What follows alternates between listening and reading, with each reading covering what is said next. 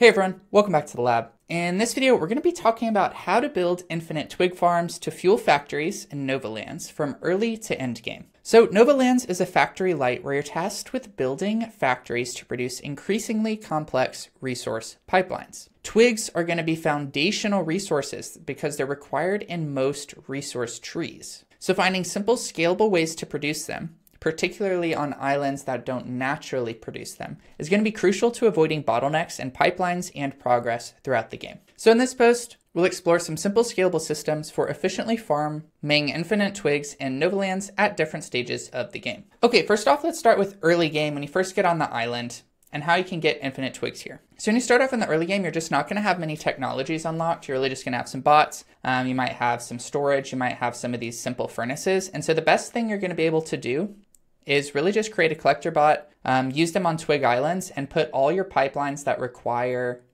twigs, which is mostly going to be coal-based pipelines, on there. Now, the twigs will infinitely respawn on these twig islands, but there is kind of a cap rate. It's not super fast, but it's fast enough for most of the early game.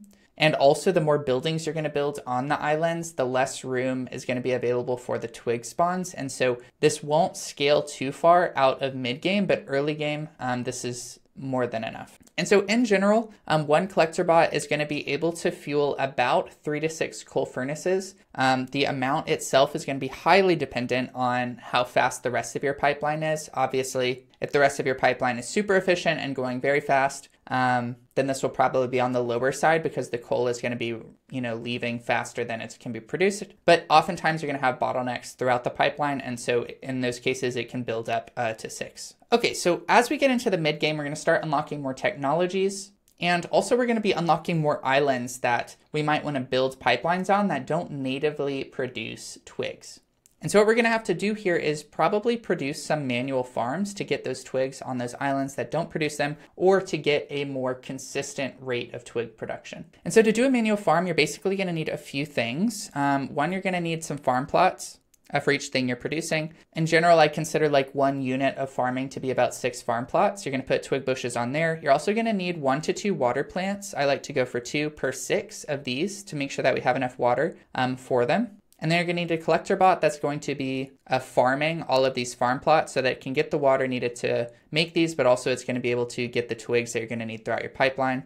And then the final thing you're going to need is a logistics bot and a seeding machine. The seeding machine is needed so that you can actually keep planting the twigs, because if you just kind of cut all the twig things down, there's going to be nothing left to create more twigs. And so the seed machine is going to produce seeds that'll let you do this infinitely, and the logistics bot is needed to actually take the seeds and replant them.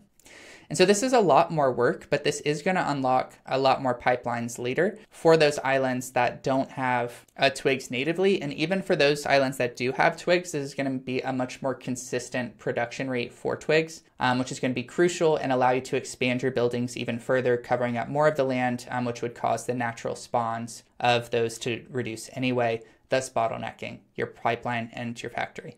In general, these are going to be able to, like each unit of these of 6 is going to be able to produce or supply 3 to 6 advanced coal furnaces. The advanced coal furnaces do have better formulas, and so they typically are a little bit faster and produce more. And so it's going to be able to supply about 3 to 6, again, heavily dependent on the actual efficiency of your entire pipeline. One thing I want to call out is that Nova Lands gives you the ability to transport resources from island to island. And so theoretically, you could do something like produce all resources of one in one area and transport them out. I think in the late game, this is useful sometimes. But in most cases, I find that co-location of resource production is actually more efficient throughout the pipeline than trying to transport these things long distances. I think there's a few reasons for this. One, we don't quite have the technologies that would make this efficient. In particular, drone machines are really the only way to do this super efficiently, and you often don't get this to a little bit later. 2, logistics starts to be your bottleneck later in the game, and so each of these times you're moving something somewhere without the drone machine, it takes logistics overload, and so this is actually adding more load onto a bottleneck versus removing the bottleneck. And the third one is that often these raw resources that we're going to be producing them in very high quantities versus the things that they produce later down the line. And so trying to move these things logistically is just a lot less efficient than first turning them into a stage 2 or a stage 3 resource, because those have more inherent value for moving versus a raw resource where you're going to spend a lot of time moving them, but it's not going to be worth much in our later pipeline values. And so for these reasons, and also just simplicity, I find that co-locating the resource production, especially the first few stages together, is much more efficient. And that's why I would recommend building these farms even on land that doesn't actually create these naturally. And if we think about software, this is often what we think about more of like vertical slice architecture. Yes, distributed systems can be more efficient, and often at very high scale late game, it will be more efficient for certain systems, but generally trying to start out all systems like this is less efficient because you're doing premature optimization and you're adding a ton of overhead. Like in this case, it's logistics, and real world software, it's going to be like network overhead, which for 90% of cases is not a good trade-off. And so you want to avoid that as much as possible until you actually find big bottlenecks like that in the entire system, and then you can take those out and kind of optimize for those. So same kind of idea here. So by the late game, we're going to need lots of twigs and lots of places. And so doing all those kind of steps that we had earlier for the manual farm, that's actually going to take up a lot of time. Like it's going to be inefficient, but it's also going to take up a lot of space and complexity. We had a lot of different systems going at the same time. And when we just need twigs and it's not the main thing, we don't want to spend that complexity on it.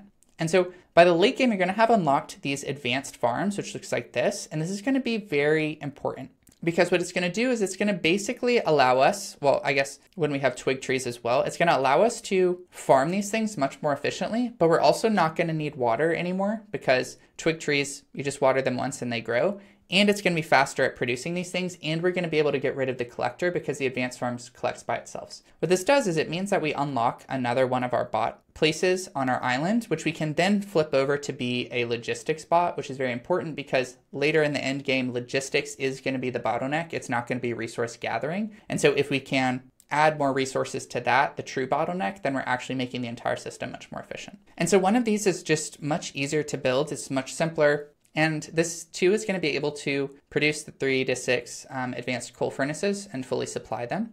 But also as you go even later into the end game, you're going to be needing more and more resources. And so we're going to need to start getting into packaging, which each package is worth 100 resources.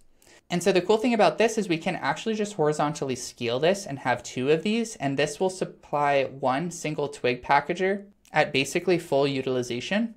And each of those packagers can basically supply about 3 mega furnaces with that. And so this is how you can make a very solid foundation for your very late game, end game, package-based pipelines. And just kind of prove that this works, I'll show you some of my factories that are using these in the end game. I've already beat the game. I'm working on a few of the kind of later achievements, but just show you kind of how this works in practice. Okay, so the first example I'm going to show you is I'm up here on Metallic Island where I have a titanium factory. And we can see here that, you know, all titanium needs coal, but really it's going to be bottlenecked on these other things, but still I need to make sure that coal is constantly made. And so I just have 1 advanced farm here in the corner that produces or supplies these 3 advanced coal furnaces, and this is enough to supply my entire island, which you can see is filled up with all the other things. And this is a great example of how using these advanced farms actually allows you to save a bunch of space, but also optimize for the other bottlenecks, which here is going to be logistics because I have so many things that need to go from A to B. And you can see my little guys running around everywhere. So this is an example of that one farm supplying kind of a whole pipeline and how it's very useful to kind of lower the logistics overhead on all of these guys moving stuff around. The next example here is of my twig tree farm supplying 2 packagers. And basically 2 of these can fully utilize 1 single packager. And the reason I made this is because you can see how much logistics overhead there is involved with kind of creating 1 package of twigs. Each of these is 100 twigs. Twigs are created a lot, and so it takes my logistics bots quite a lot of time to actually supply these things. And so when you get into a place like this, it's often easier to turn it into a tier 2 or tier 3 resources before you move them, and that's what I do here. I have 2 twig packagers. Those get sent off here, and those come down and supply my mega steel factory down here. Now, one thing to note though is that, you know, this one actually also needs twigs, but it needs twigs to actually create packages. And what I found is actually more efficient is to just create a simple one of these to create the packages here, rather than having all of the twig farms here, because that would require all these logistics bots that are busy doing this stuff to focus on the twigs, which just isn't a good use of their time and would actually cause a new bottleneck, a new inefficiency in this farm down here. So Novalands is a fun little factory game, and while it's a factory light, I do think players can learn a lot about simple optimization by playing it. Let me know if you've played Novalands, if you have any questions, suggestions, ways that you've made your factory more efficient. I'd love to hear them. Now, if you like this post, you might also like this Zonai Vehicle Solos Lynels from Zelda Tears of the Kingdom. You might also be interested in Kinchi. This early game automated money farm makes about 4K per game day. And if you're playing Pal World, you might be interested in how to breed pals 400 times faster and avoid hundreds of hours of grinding. That's it for this video. Thanks for watching, and I'll see you in the next one.